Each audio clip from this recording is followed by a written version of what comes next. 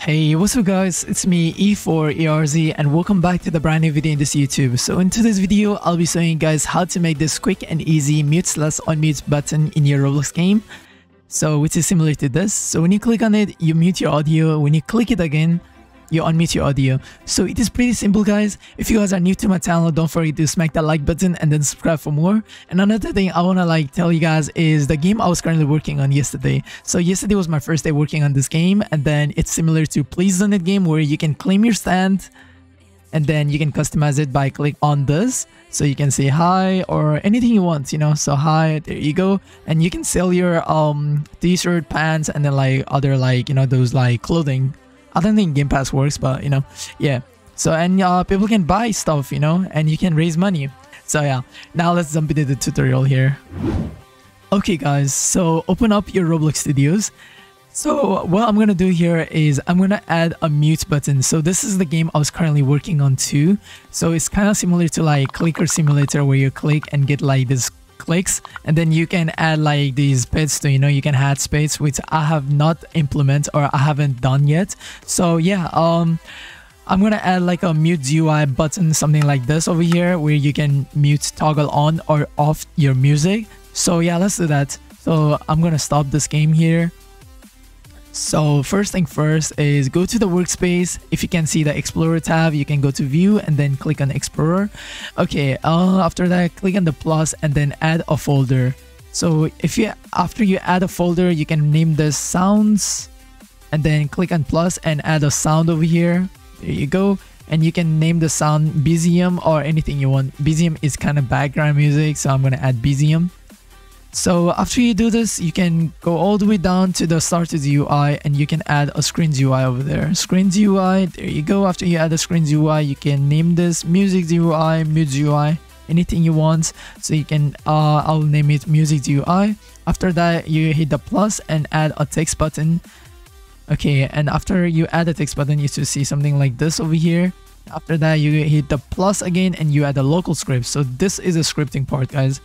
To make it easy for you guys, I have a link in the description on the copy paste bin or paste bin where you can copy paste the script easily, but I'm gonna show you guys and explain you guys everything in this code here. Alright, so but before we do that, we're gonna go we're gonna add the text over here. Alright, so another link I have in the description is about this getemoji.com where you can add all kind of copy paste this emojis. So I'll be using this one for the mute and then this one for the unmute. So first I'm gonna get this one and then Ctrl C to copy and go back to this.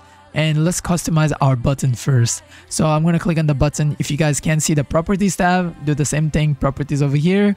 There you go. After that, you go down here in the button. So you click on the button and then you go down here and you go customize. So on the text, I'm gonna add this. Okay, so right now you guys can see. So I'm gonna do is I'm gonna increase the size and then make it a little bit, like that size maybe. And I'm gonna change the background color to maybe gray. So I'm gonna go pick color, maybe something like this. Okay, or maybe hold on, I'm gonna go here and then yeah, something like this maybe. Okay, so after this I go increase that a little bit, make it a little bit bigger. I put this over here. And another thing you can add this is the kind of the thing here. Oh, the UI corner. Okay, UI corner is to make it kind of like a curve over here, so you can do this there. Okay, after that you can customize more if you want, so you can make this a little bit bigger.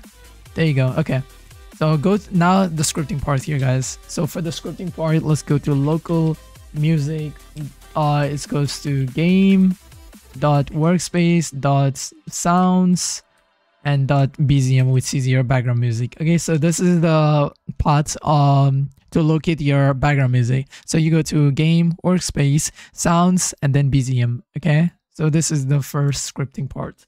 Now another thing is about the button here. Local button, it goes to script dot parent. Okay, so this is for the button. Now another thing is the playing one. Playing It's goes to true.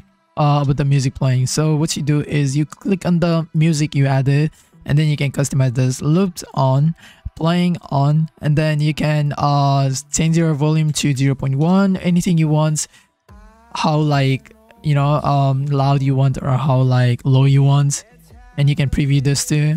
So on the sound ID, we haven't added any music yet. So what we're gonna do here is we're gonna add a music. Okay, so we're gonna go to the home, and then we're gonna go to the toolbox. So if you guys are a music producer, you guys can do this.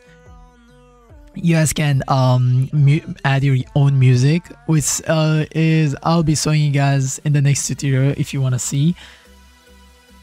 So yeah, for easy access here, I'm gonna go to model and then go to like audio, and then after that I'll go to music, and now you search any music you want.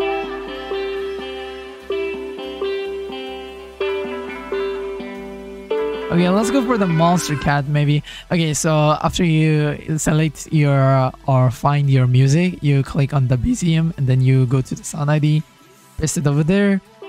Okay, now you see here your music playing.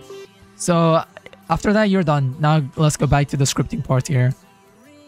Enter script the parent dot mouse click button. So this is the part where you click the button and then you implement, like you make the thingy work, mute and unmute. So you do this and then you do connect and you do function over there, function and then bracket. Okay, after this you go, there's a if and else script commands here. So if playing, if the music is playing, it goes to true. Then music playing. Okay, so music, hold on, so music dot playing, it goes to false. Okay, if music is currently playing, then music playing is goes to false. And the button text is goes to, and then you add like the emoji over here.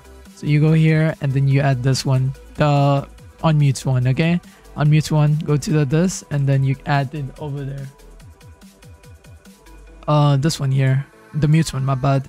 So you add the mute one over here, and then after this you go enter playing, it goes to false. Okay, now else music playing, it goes to true. So else, okay, so what this means is if music is playing, it goes to true, then music playing, it goes to false. All right, when you click on this, the mute icon, if the music is playing, then when you click on this, when you click on the button, the music will be stop playing. Now else, if the music is like, if the music is playing, if the music playing, it goes to true, then button the text, is goes to, you add like the another one, which is the unmute one, which is this one. Okay, so you add this over here. Now after this you do the same thing, playing, it goes to true. Okay, now you're done. So what you do is you play the game and you should be all good, guys. It's pretty simple. So you can see or you can hear the music here. So now what you do is whenever you click on this, it should work. There you go. Now the music is currently off, so when you click it on again, you're gonna hear the music. Click again, the music will be muted. Again, the music will be unmuted. Okay guys, so this is pretty simple. If you guys enjoyed this kind of tutorial videos, don't forget to leave a like and subscribe for more videos like this. And I'll see you guys in the next one. Thank you so much for watching, guys, and have a good day. Bye bye.